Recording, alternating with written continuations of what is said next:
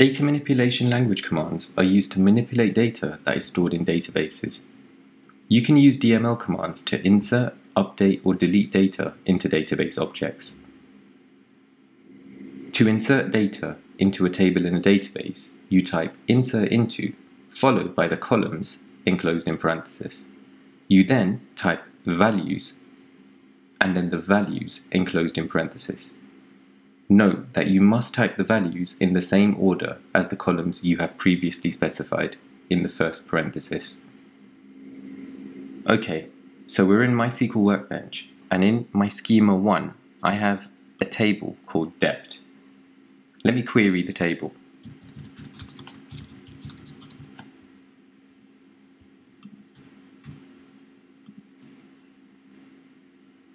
As you can see, this table has 4 records.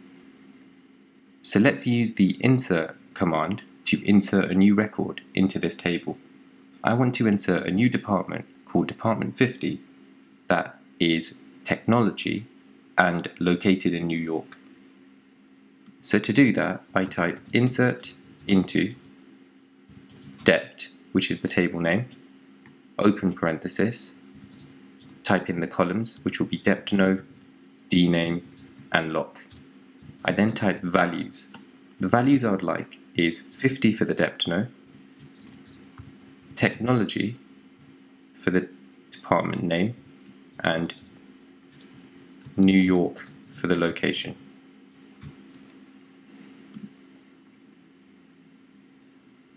And as you can see, one row has been inserted. So now let's query the dept table again. And here's our new row. In our insert into command, if we leave a column out, it will be populated as null. So let me insert another record. This time I'll just write department number as 60 and leave everything else out. So to do that, I type insert into dept, and this time I'm only going to be updating the deptno, and I'll leave out all the other columns, and I type values, just the one value of 50. As you can see, that's worked fine.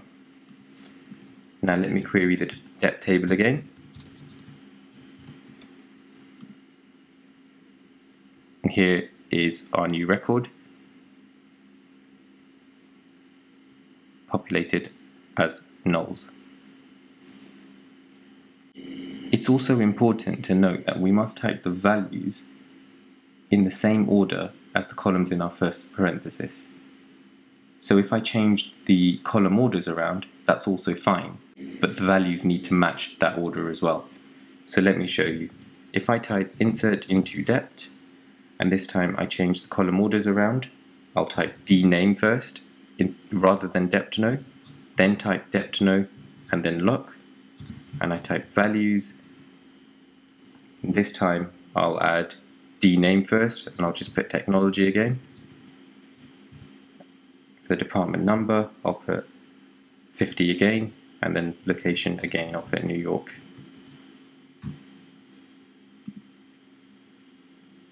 And again, that's worked fine.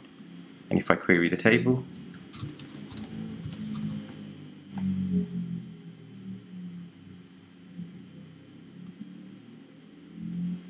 that's also worked fine. We also actually don't have to specify the columns. We can actually just type insert into dept, values, and then type in the values like you'd like to add. So 50, technology again, and New York. And if I insert that, it will also work fine. But one thing to note is you must write the values in the same order as they appear in the table in the database. So if you query the table,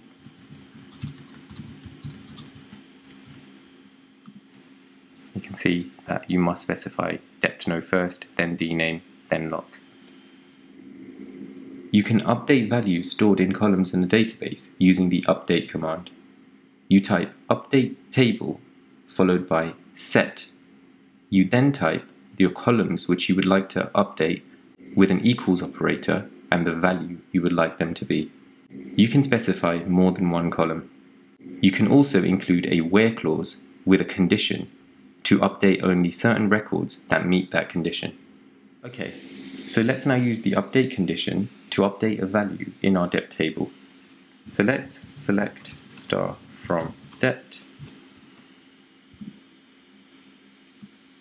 And now I want to update all records where the department number is 50 to have the location as NY rather than New York. So I type update dept set lock equals NY where dept no equals 50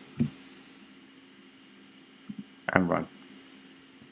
Now let's query our dept table again, and as you can see, we've updated the location from New York or null to NY in all instances where the dept no is 50. You can delete values stored in a database using the delete command.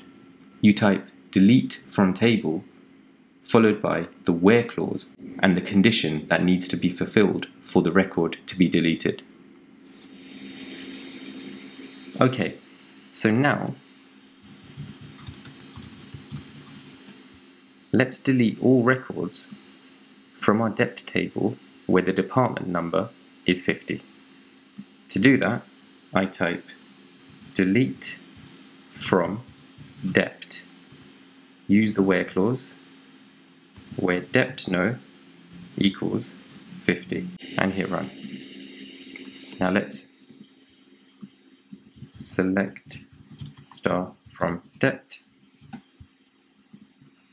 and as you can see, all rows have been deleted where the dept no is equal to 50. So that was just a short video on DML commands in SQL. I hope you found it useful.